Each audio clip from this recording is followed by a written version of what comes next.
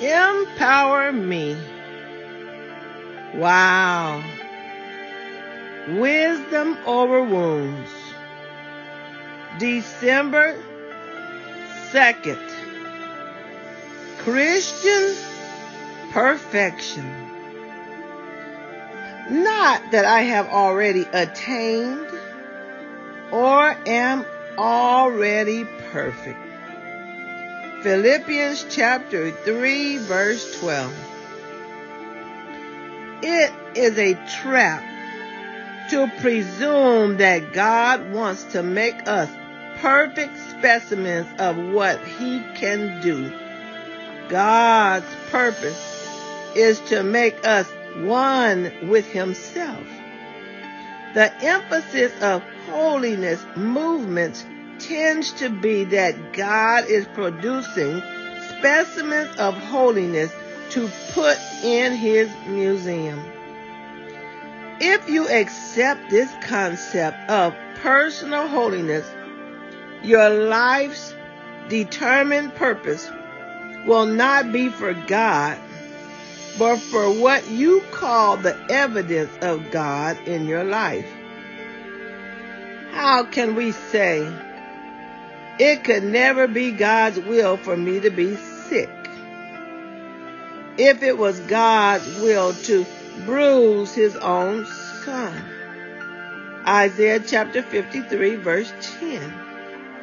Why shouldn't He bruise you?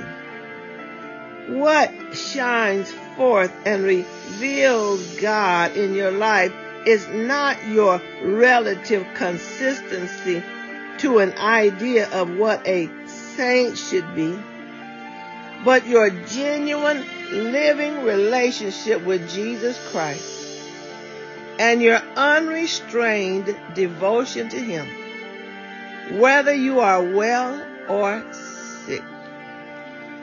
Christian perfection is not and never can be human perfection.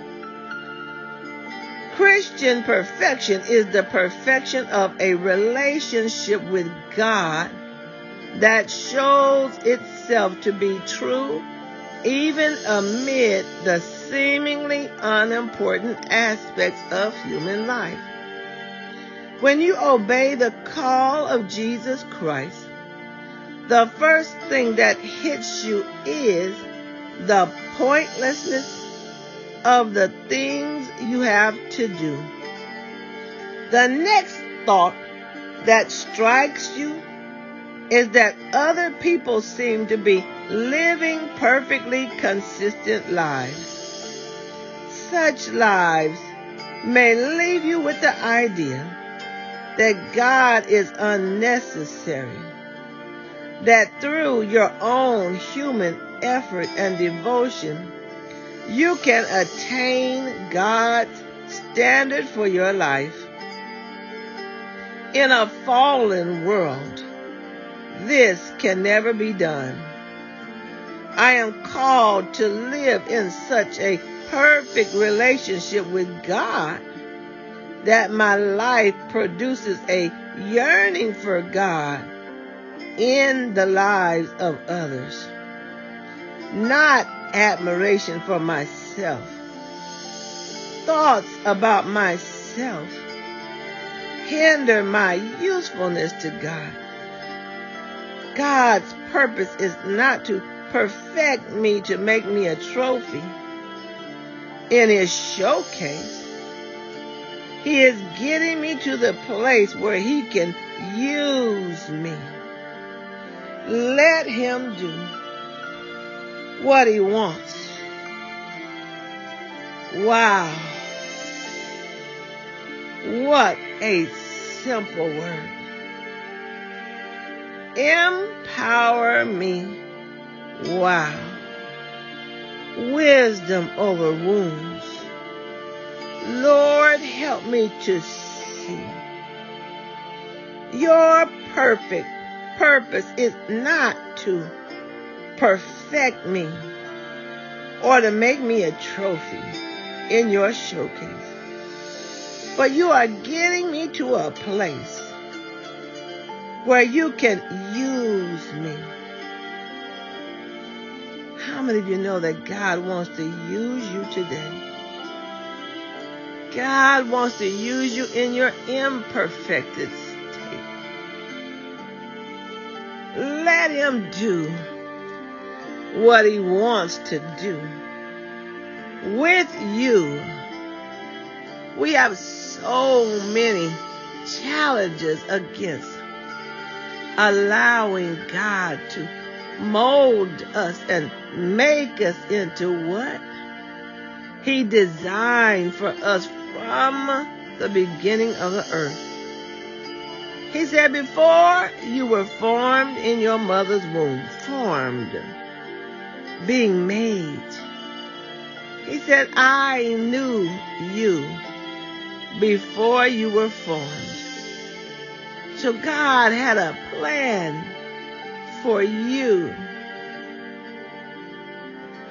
And He has been trying to get you to a place to where you would surrender. I'm hearing that word surrender today. Surrender to the will of God and not to the desire that you have for yourself. The topic today, Christian perfection, found again in Philippians chapter 3, verse 12. Not that I have already attained or am already perfect.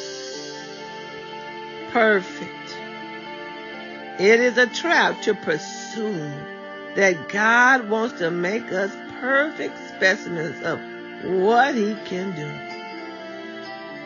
The emphasis of holiness tends to be that God is producing specimens of holiness. That's a place we have not attained. So we come to Paul's epistle in the Philippians. It says, finally, my brethren, rejoice in the Lord. To write the same things to you is no trouble to me and is safe for you. The key word here, he says, is finally. Finally doesn't indicate a conclusion, but a transition. Paul is talking about us being transformed into the image of Christ Jesus. Paul covers many essential things here for the Christian life, such as joy, marks of a true believer, and the privilege of knowing Christ.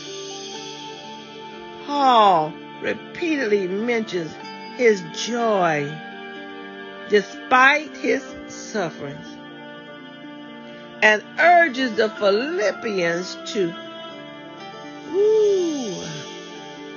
do the same. Philippians 2, verse 18. But here is more specific. He wants them to rejoice in the Lord. This joy isn't superficial happiness that comes from circumstances, but a perpetual gladness of the heart, an everlasting gladness of the heart that comes from knowing, experiencing, and trusting Jesus. We can rejoice in God's salvation.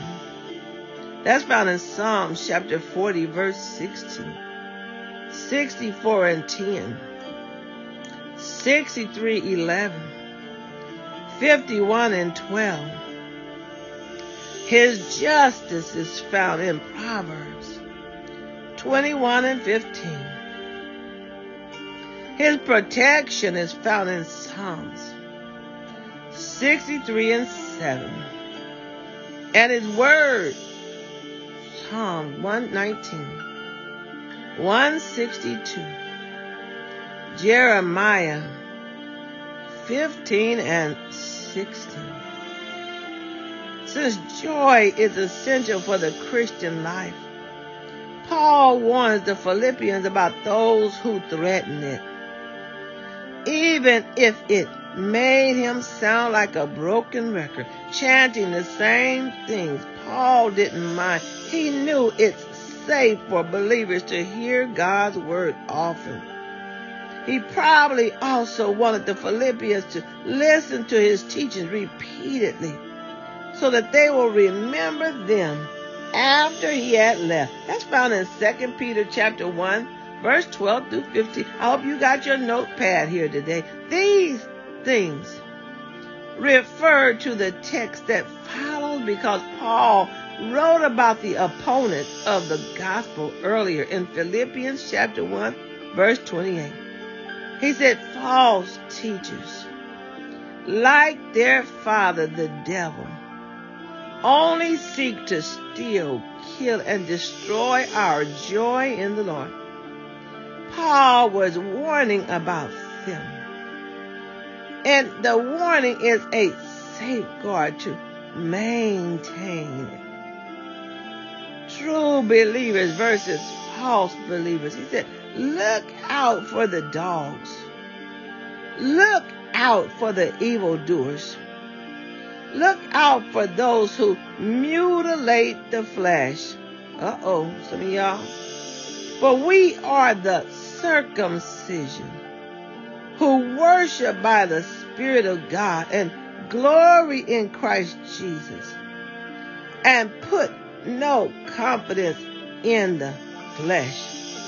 Paul's warning was concerned about a specific group of people called Judaizers, the first heretics of church history. They falsely believed and taught that Gentile Christians must perform what we talked about on the last conversation, Mosaic law works, such as they had to have circumcision to be saved.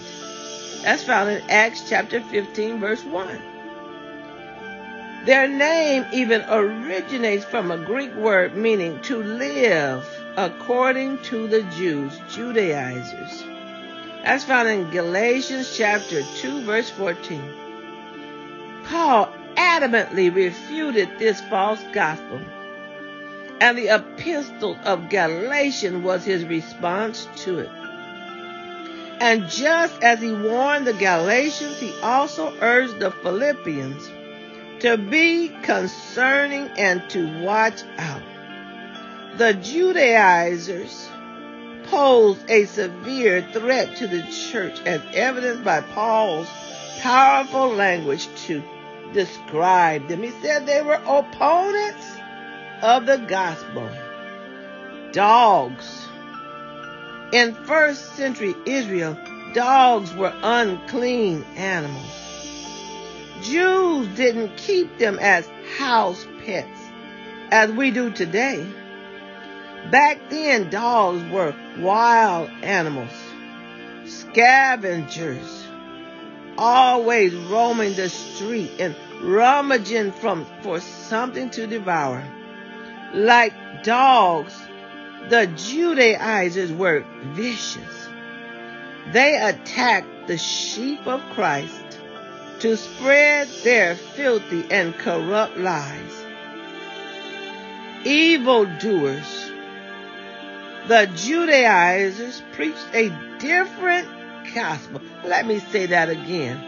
The Judaizers preached a different gospel.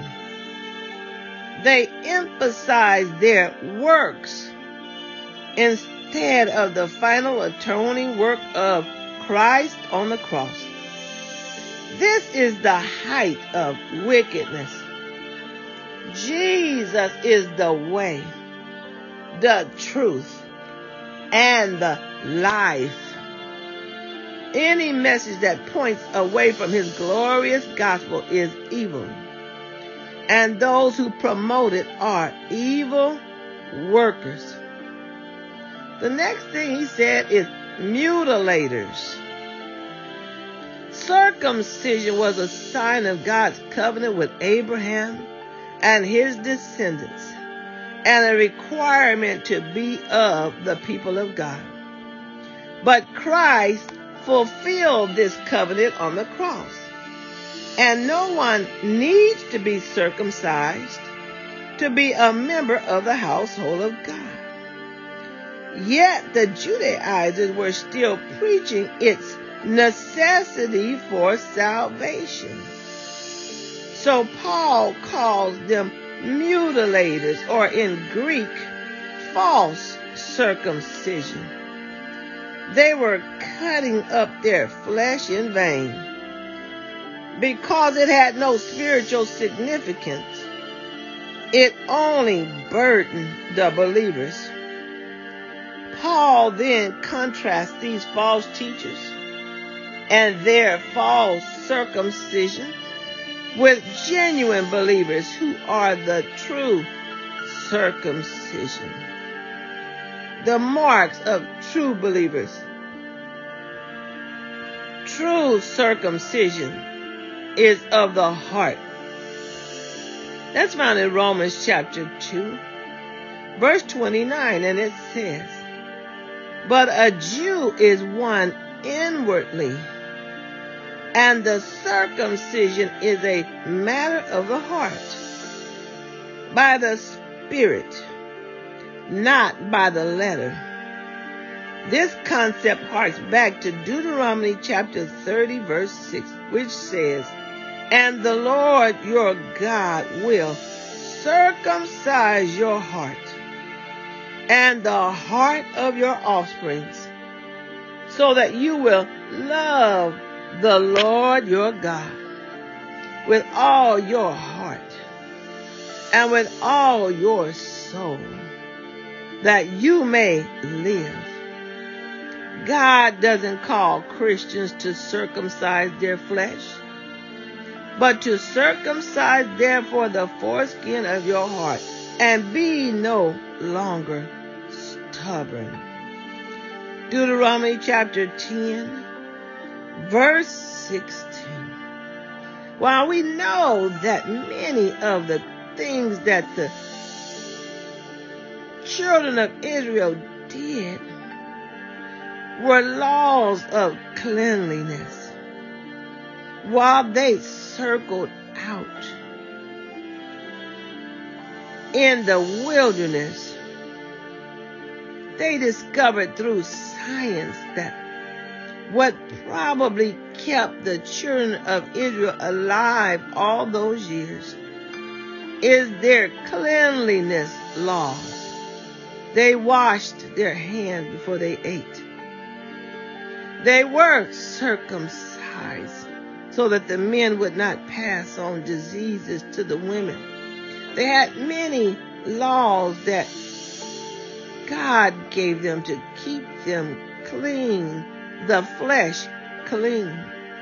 So this is not saying that if a person wants to be circumcised or their family members wants them to be circumcised that they cannot do it.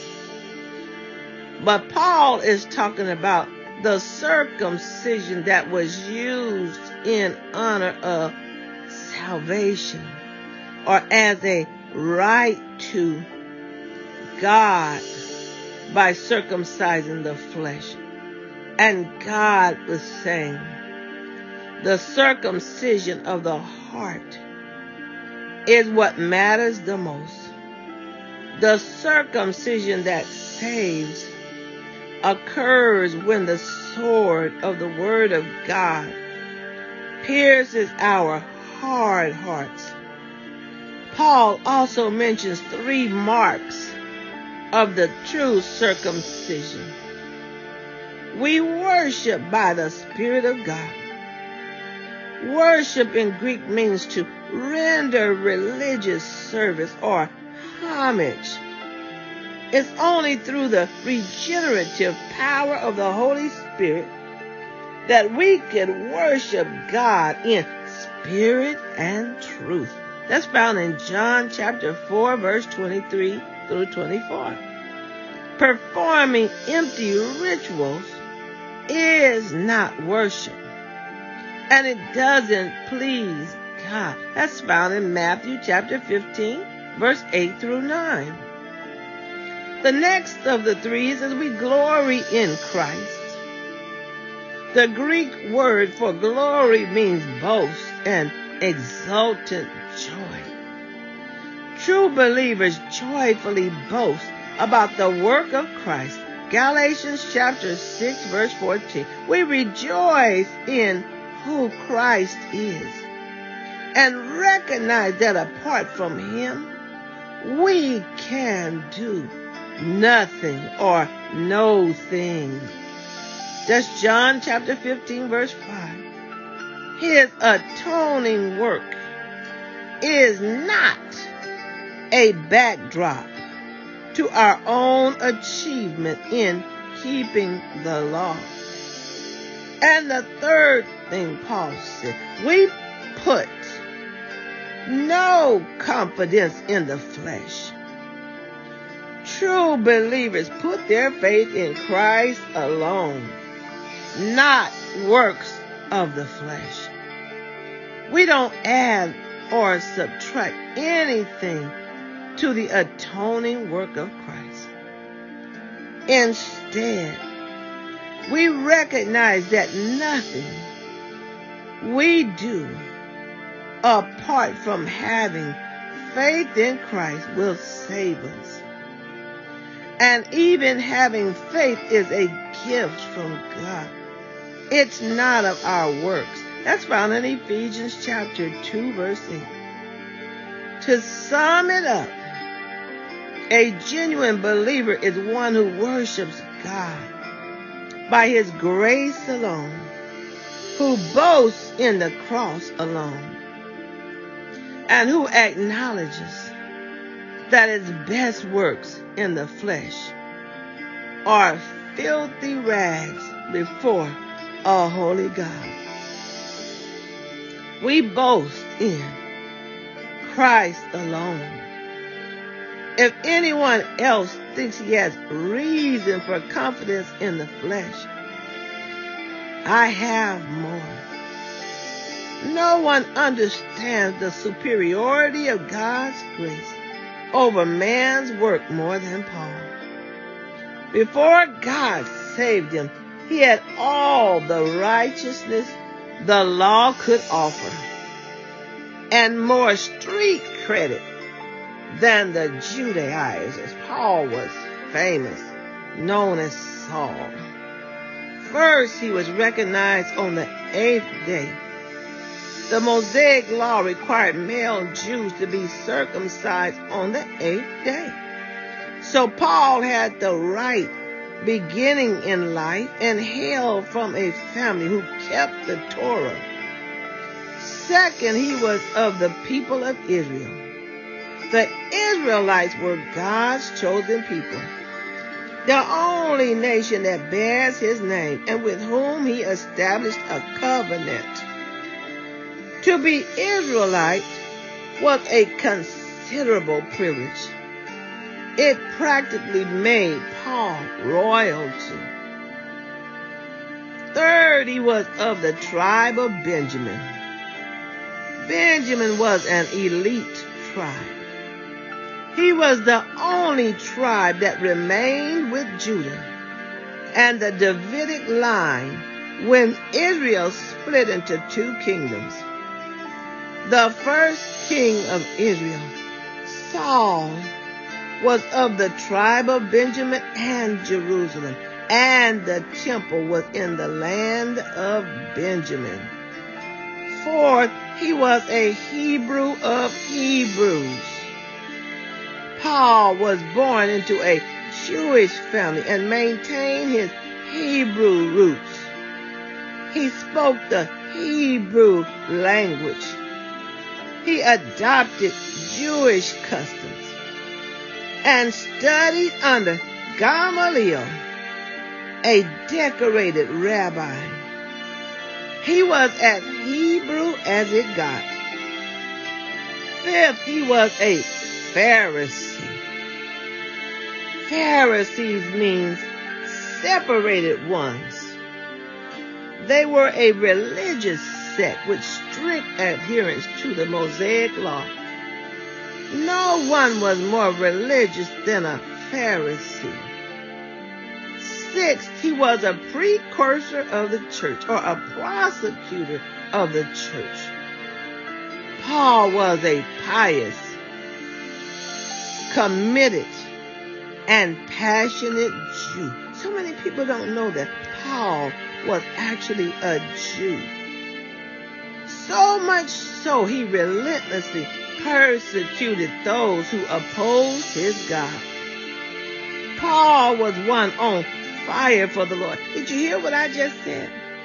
Paul was considered on fire for the Lord and was no lukewarm Jew. He wasn't halfway stepping.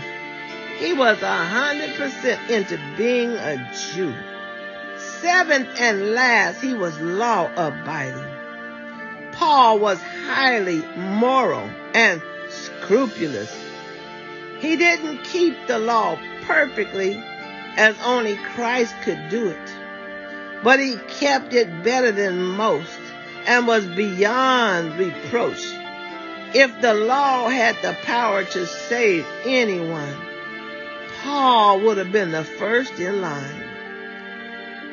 But Paul didn't count on his accomplishments or privilege like the Judaizers.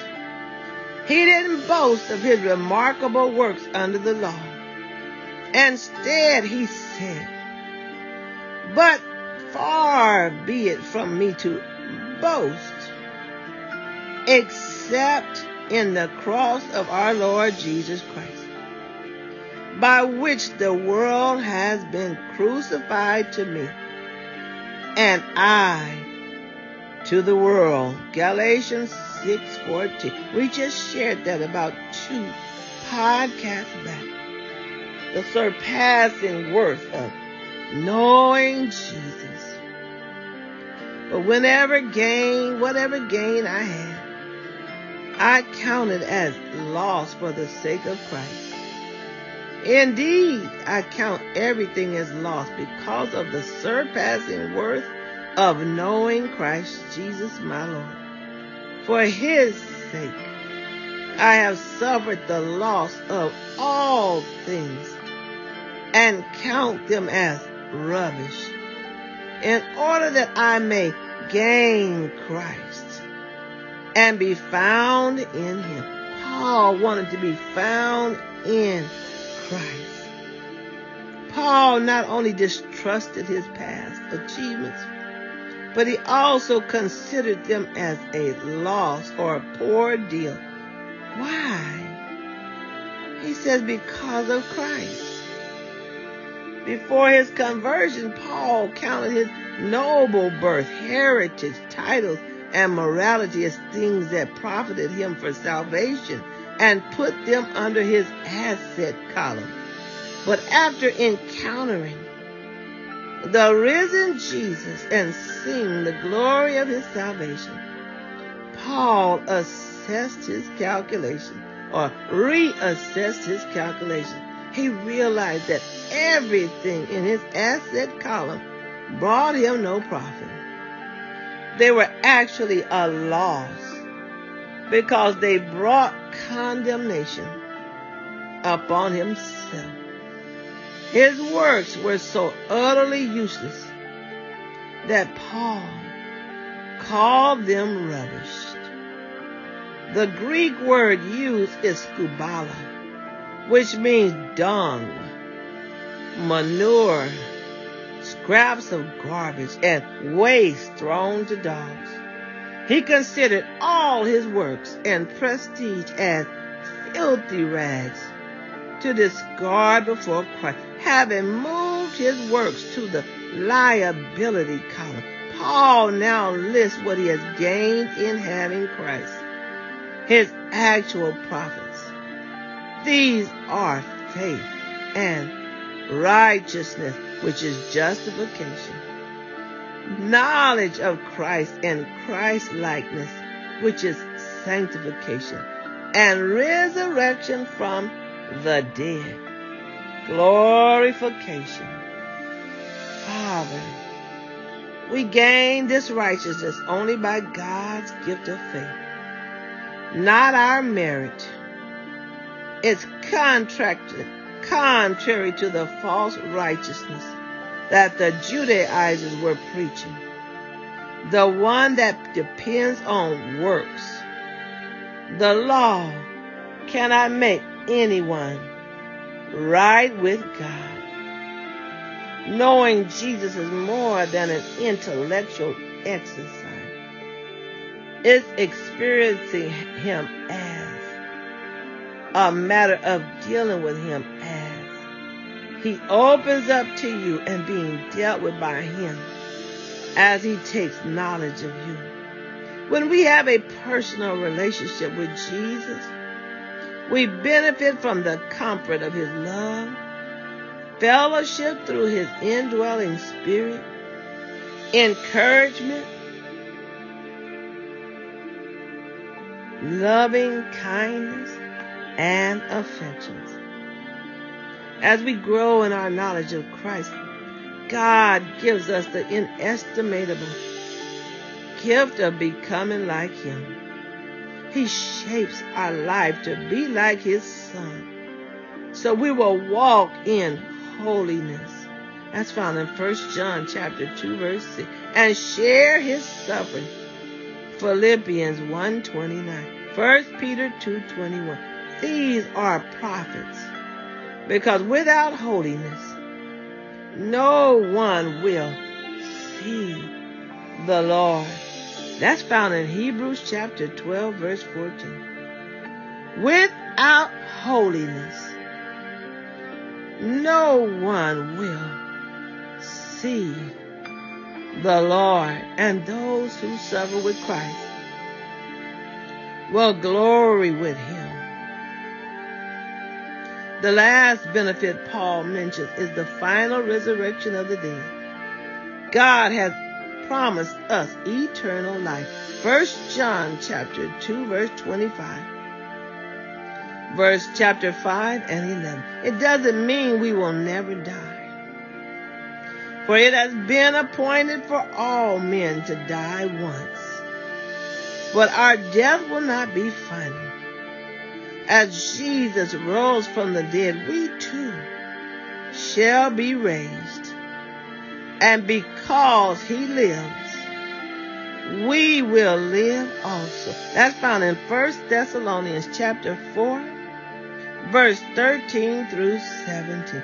This is the Christian hope. Paul was willing to give everything he held dear, including his life, for this glorious promise. Are you willing? Hallelujah. Are you willing to give your life for this glorious promise? To have him, to know him as Lord, and to be found in him is immeasurably better than anything we could ever have. But sometimes we don't appreciate him and his gift as we should. So many times we complain, disobey his commands. Endless gratitude to God should mark the Christian life for all he has given us in Christ. Even if God does what we say, nothing else for us in this life, we would still have reasons to rejoice and be thankful. Father, to my family, my friends, my loved ones, my acquaintances on this night, we are wretched sinners, saved by a gracious God. And apart from him, we are nothing. It's an uncomfortable truth, but we need it in front center of our mind. We are nothing without God.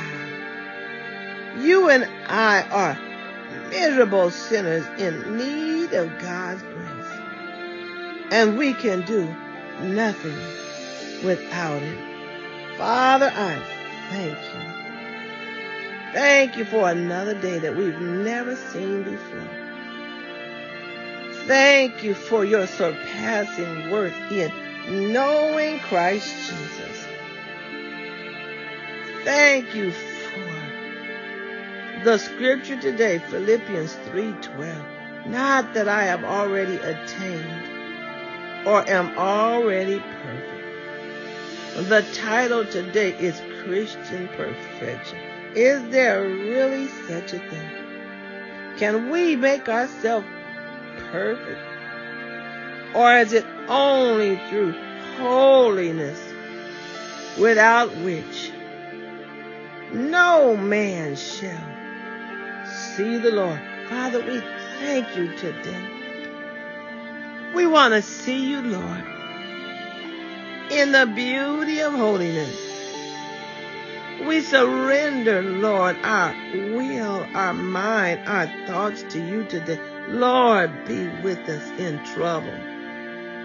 Lord, be with us on this journey. So many are in dire straits right now. So many suffering on the path of grief. Father, I thank you that you are healing the broken hearts today. You are healing the saddened spirits. You are saving the suicidal hearts right now. You are enlightening the depressed mind right now. Anxiety, loose your hold off of the people on this line today. Loose your hold. You have no right to God's children. You have no right to their physical body. You have no right to their mind. You have no right to their hearts. Father, heal the stab wound. I'm seeing a stab wound. Heal the stab wound. Even if it's the stabbing wound from the offending spirit, the enemy, the devil, Satan, Lucifer, whatever name you want to call it. Heal, Lord, heal. Heal, Lord, heal. We're calling on your healing power today. Your deliverance power to set free, to shake off the obstacles, knock down roadblocks. I'm seeing some big, gigantic concrete blocks in some of you. Blocks just blocking. Every time you go to the right, it's like another one appears. You go to the left and another one appears. Father, I thank you that you are giving us the victory to sprint over the top of those roadblocks by your power and by your majesty. Sprint over those roadblocks. Sprint over those obstacles, Father.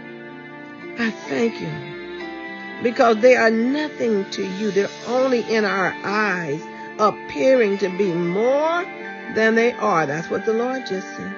These roadblocks are only in your eyes, appearing to be more than they are. But you are a magnificent sprinter. In the spirit realm, we shall soar over every obstacle. Father, mount us up on wings like an eagle. Father, let us walk and not be weary. Let us run and not faint. Father, we thank you that you are preparing us for things that are ahead. We are in a disastrous time. I'm hearing the word disastrous time.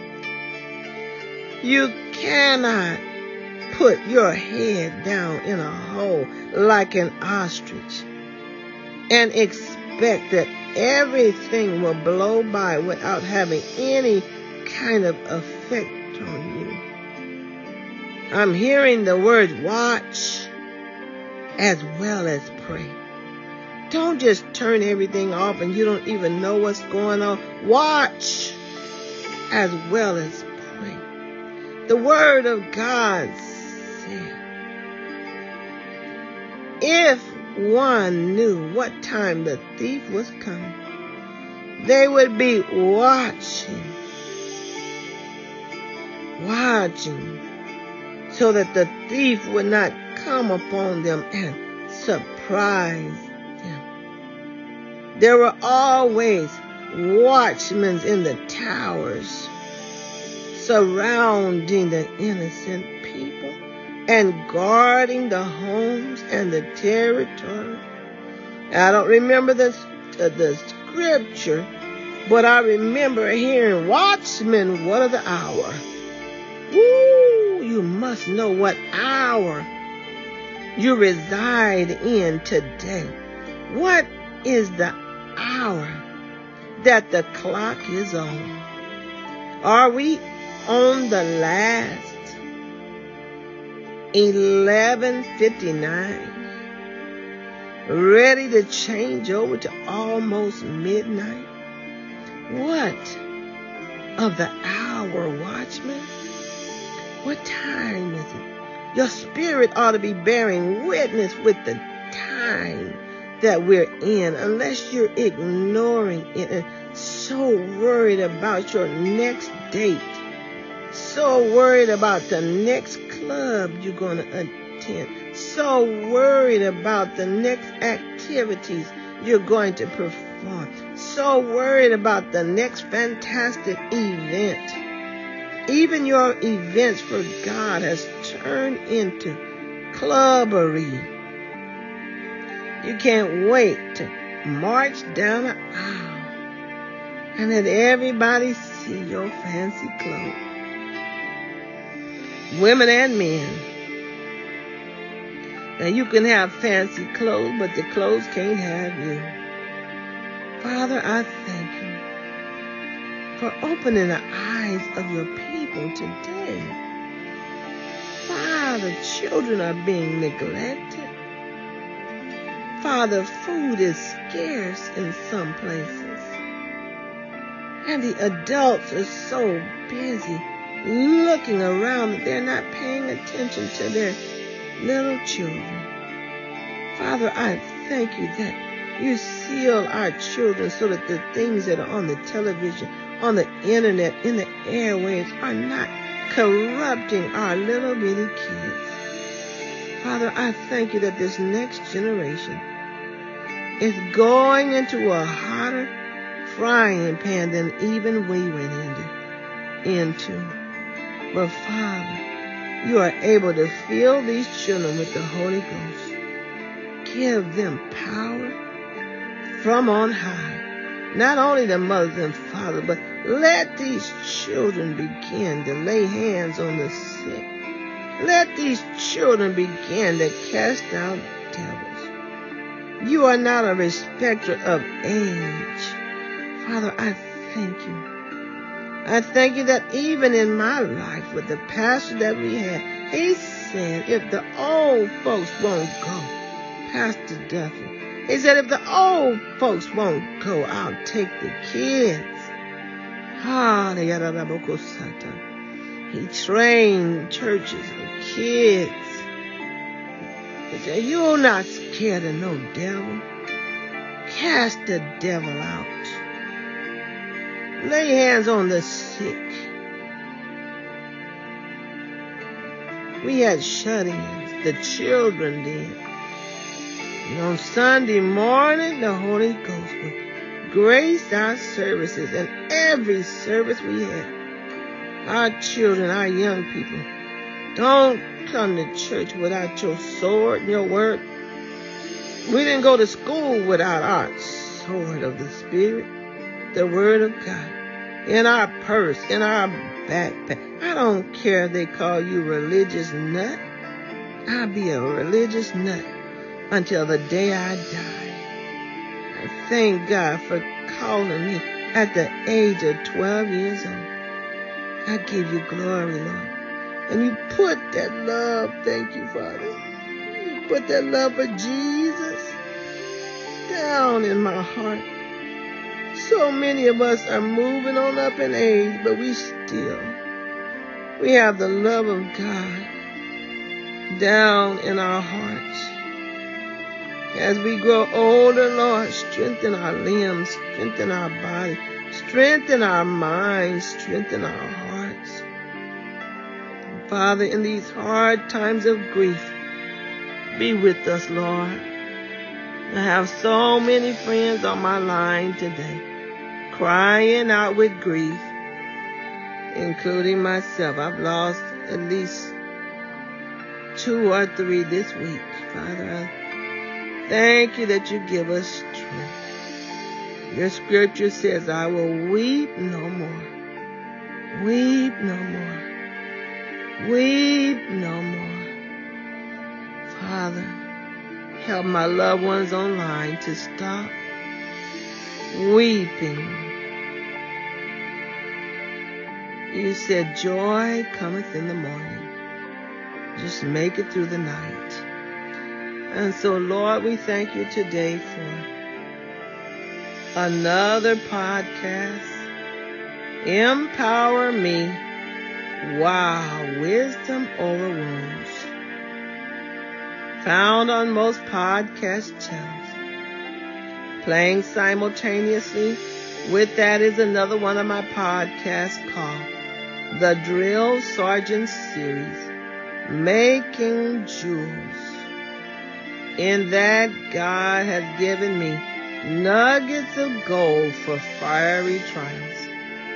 You have an opportunity, click over and listen to those life-saving and life-changing drills that will cause you to remember the things you need to know in times of peril and distress. If any of these messages bless you, click like or share, send me an emoticon, send me a message if you like. I don't want no message with no hanky-panky on it. Send me a correct and a just message in the name of Jesus. So remember us on a day-to-day basis, praying for you. Remember me in your prayers. This is Sister Barbara, and God bless you, and I love you. Bye-bye.